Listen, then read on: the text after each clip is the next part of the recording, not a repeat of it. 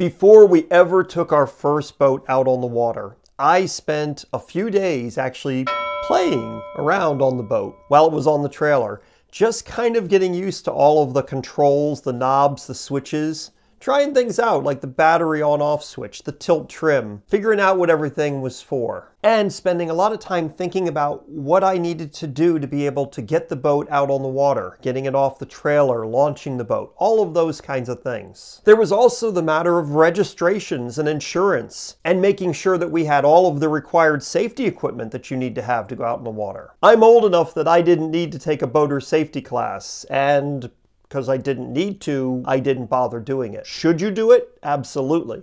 But I didn't do it. But I tried my best to learn all of the things that I would need to know to be able to get my boat out on the water. But of course, you can't know and prepare for everything. There's more chapters to this story.